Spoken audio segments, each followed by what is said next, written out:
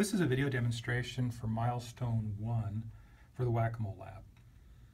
This is the start out screen. When you touch the screen, it just should immediately advance to the screen that shows the mole display. And then if you touch it again, it should just advance to the game over screen. And it will cycle through that as many times as you touch it.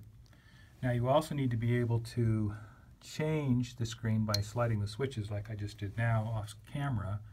So now if I touch it, then we'll have the 6 mole screen, and if I wanted to change it again off camera, then when I go back,